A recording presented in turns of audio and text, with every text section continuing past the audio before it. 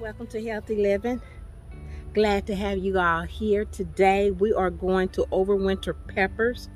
Now, a recent video I had already overwintered some peppers and did a tour and everything, but this video here is going to be overwinter peppers only. Okay, to overwinter the peppers that I have in the raised bed, I gather up some containers so I will be able to use them, and some labels that I had showed you earlier. I got them right here, and that would just make it easy for me. The only reason why I didn't put these labels on the containers yet, because I don't know what to expect as far as the roots on some of them peppers. They can get quite large, and I want to be able to accommodate them roots in the right container. So that's the reason why I haven't slapped my labels on to my containers.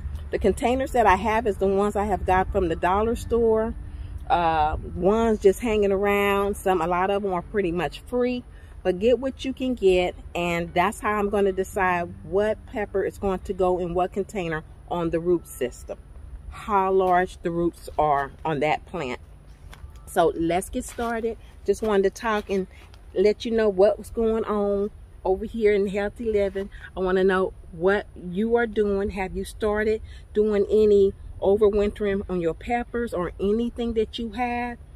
Or are you even going to fool with it? Have you ever done it? I have done it on my cayenne peppers and my chili peppers, I think it's called. And so I got a little feel of it. I will show them to you as well. But I'm going to get started because it's a little sunny and it's a little hot, y'all. Okay, so let me put this up. Whew. Here we go. I need to be careful here because I do have onions that is growing. So let me just remove this all here. Sorry if I threw any pine needles on y'all. This morning it was beautiful, y'all. It was beautiful. And now it's hot. Oh yeah, I got onions all the way around this here. This pepper here never did perform any peppers. Wait a minute, I think I got one here. This was the most stubborn plant out of all the plants, and it looks like now it's November the 8th. It looks like that we might have, and we do have, a pepper, and it looks like a bell pepper. That's what it looks like. And you know what? I'm not going to even cut it back. I'm going to leave it just the way it is. But I'm going to remove it out of here. Nope. I felt that because it started leaning.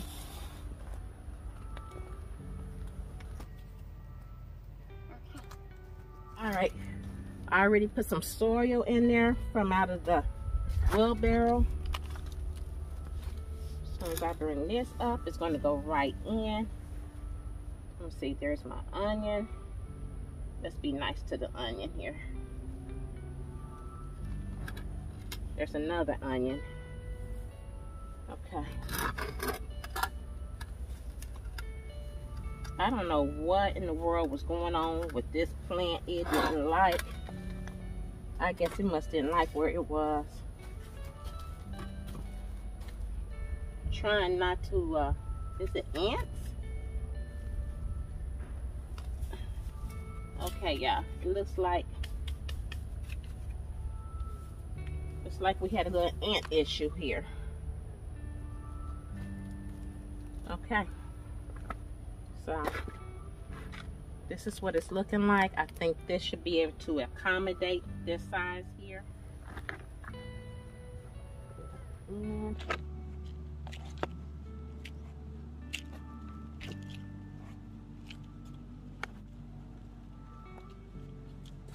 going to leave whatever pepper is on it. I'm going to leave it. Okay, so we got this one already. From what I can look at it, it looks like a bell pepper.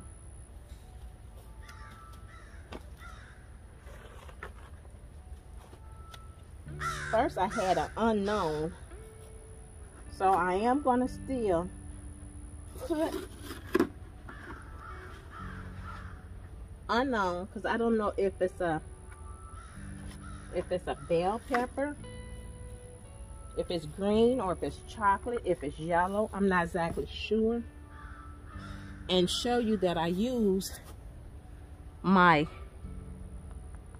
tape, because I must have had I almost was thinking I was gonna put broccoli in here August the 27th, and I didn't. So what we're gonna do, we're gonna just put it right on top. That's kind of messy looking. We're gonna put that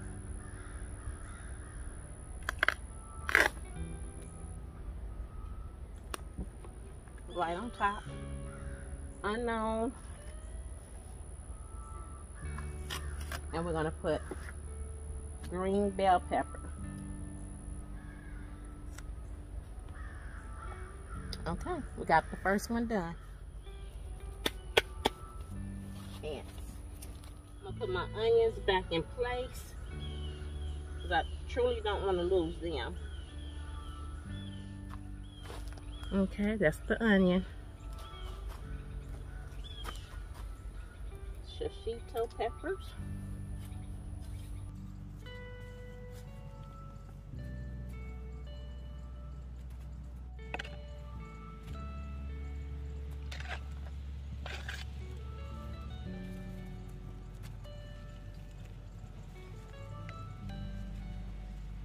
There's some here, just in case you didn't get to see.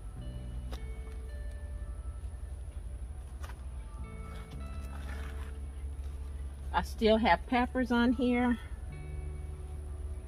And now I have a nice size hole. I will fill that in and plant some onions in that area. Here, we're gonna do the same thing. I'm thinking this size.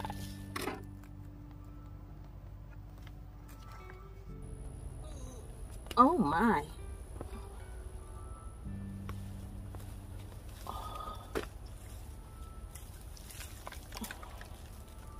Oh my.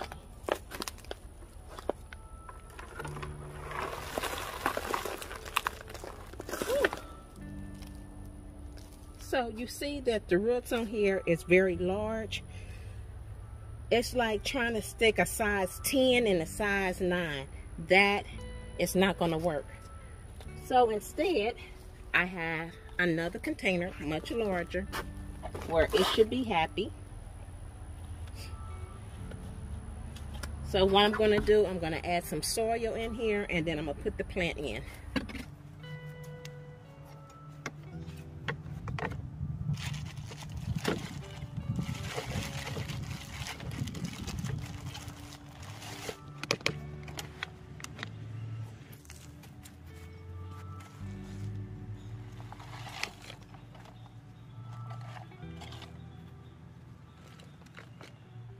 Smoky Carolina Reaper.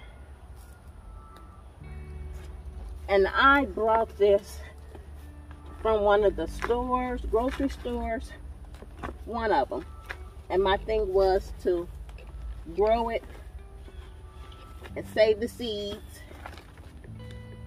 so I would never have to buy another plant, and so I can share it as well.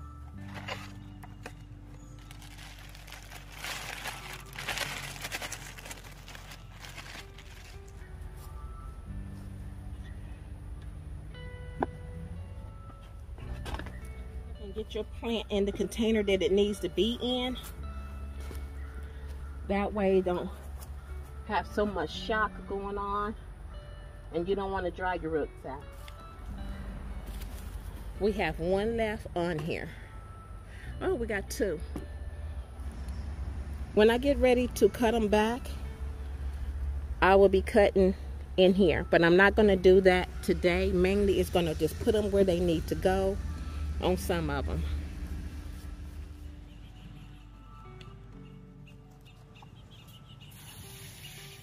If you look down at the bottom, I have watered them to the point that the water is running out, because just for some reason I feel like peppers are so sensitive when you take them out of the ground and their roots are exposed and it doesn't take them long to go in shock.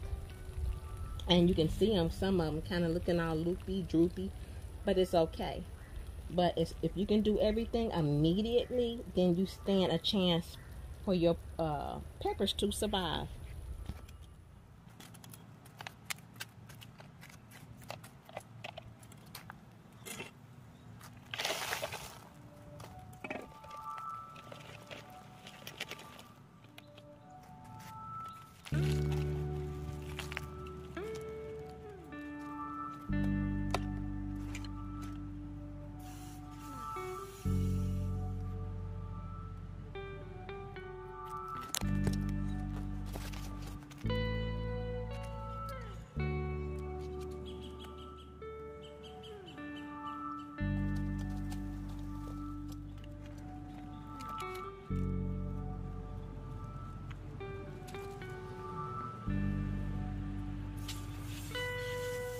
A habanero, and they still have peppers on them. I got to get another container. I have 3 different size containers that I can pick from. I can pick this one. They already have holes in them. All the plants that I transplanted over here in these containers, every last one of them have some type of hole at the bottom. Now, this one doesn't have a hole in it, and this one doesn't have a hole in it. So I have to make sure if I use these, I'm gonna have to put a hole in the bottom and on the side. I'm trying my best not to use this size container for the pepper. This is a lot smaller, so I'm gonna go with this one. And end up putting holes in it as well. Not right now, but I will do it. If you don't do it, your roots is gonna root rot, and that's not what you want. You're not going through all this trouble to kill off a plant.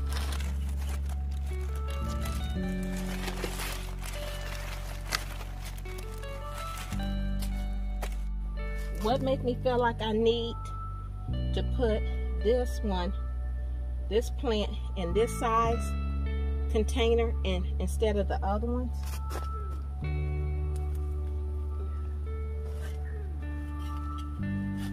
Hold on, yeah, it's not completely free yet.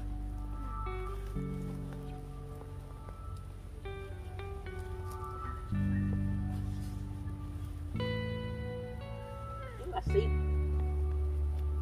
Wow, y'all, the roots are way over here.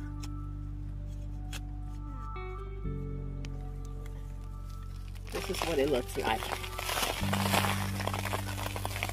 All of them.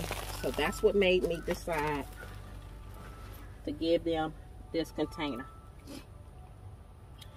And look how strong the branch is.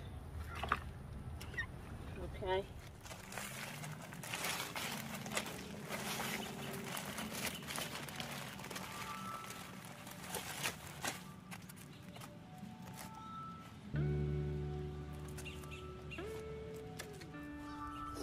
I brought the plant up so it have room to grow to the bottom, since we know that the roots need a deep area.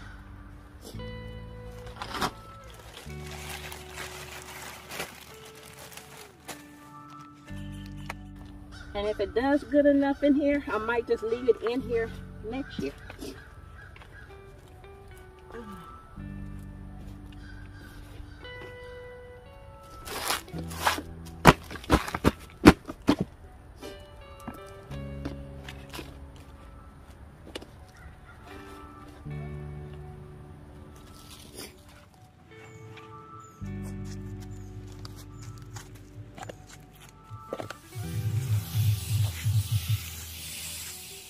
Okay, y'all, so right now I'm not going to cut the peppers back just yet.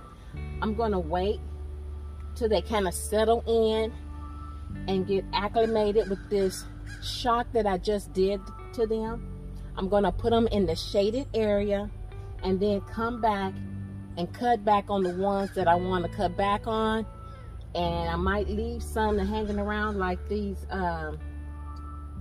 habaneros. It's like there's 3, 4, 5, 6. 7. It's 7 of them on here. 8. I'm going to pretty much store these on the patio, and if they keep continuing giving me food, I'm going to keep them, but eventually I'm going to cut them back. But I'm not going to cut them back today. Right now, they have sustained such a shock that I would just like double shock them, okay? And I'm not going to do that. Hello everyone, if you are still here with me, I greatly appreciate you. I did the biggest part yesterday, putting them in their container, making sure that they are okay in them containers. Other than that, it's worthless by trying to do it, because that is the most important part. The second important part is cutting them back, and that is what we're going to be doing today. It's almost like a crucial cut, and this is the part that none of us like, for sure. And if you notice the size containers that I have them in, to the point that this container is big enough that next year when the spring comes, I'm not going to take this plant out. I'm going to leave this plant right on in here. I'm going to come here, if you can see, and start cutting. And they say you want to leave a V, and so that's what I'm doing.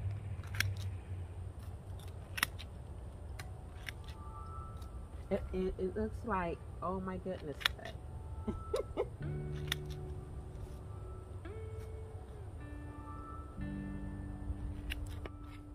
Okay, I'm coming right here. Even though I've been cutting, you see we still have some plants that's trying to grow nice and green.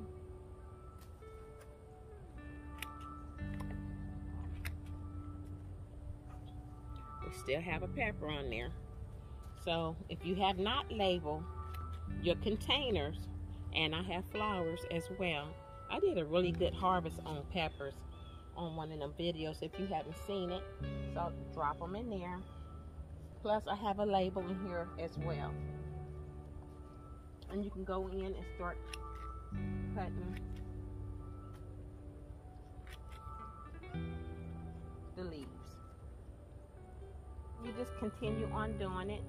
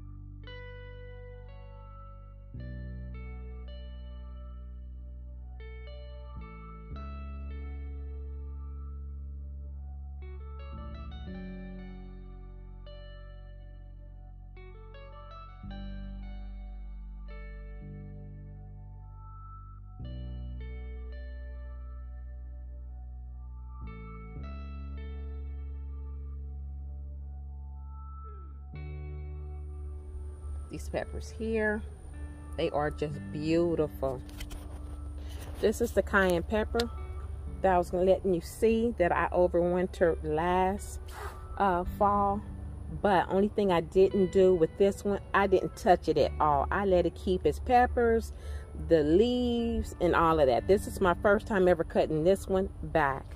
And I said I was going to show you, so I remembered to do so.